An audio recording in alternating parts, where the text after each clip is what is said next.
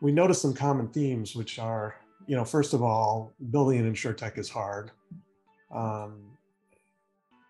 Second of all, there's been a lot of innovation, but there've been a fair number of false starts. And,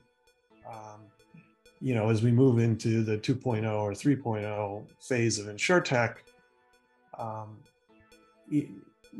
there ways that potentially through a nonprofit organization, a membership organization, we might be able to help some of the early stage founders, vet their ideas, and if the ideas make sense, help them get access to the resources they need to increase their chance of success. So,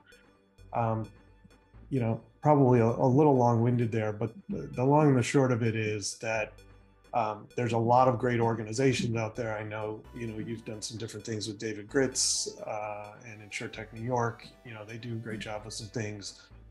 I ran into you at the InsurTech Hartford Symposium. Stacy's done a nice job building that organization. There's GIA, there's Plug and Play, et cetera. But, one of the things that we found is that founders, they tend to struggle with their networking somewhat. So I'm at a pitch night, I'm at a 2-day conference, I'm in a 12-week accelerator. I have people talking at me.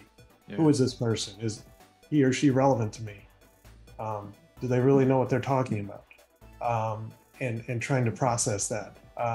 Or I need investment, I need capacity, I need distribution, I need tech stack. So, let me use the Brell app somewhere and try to book as many meetings as I can.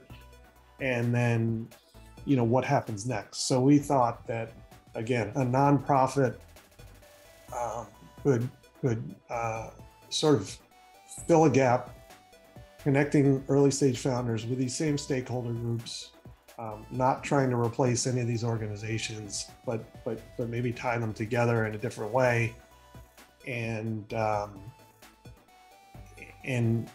help support the group, because at this point InsurTech is a real thing.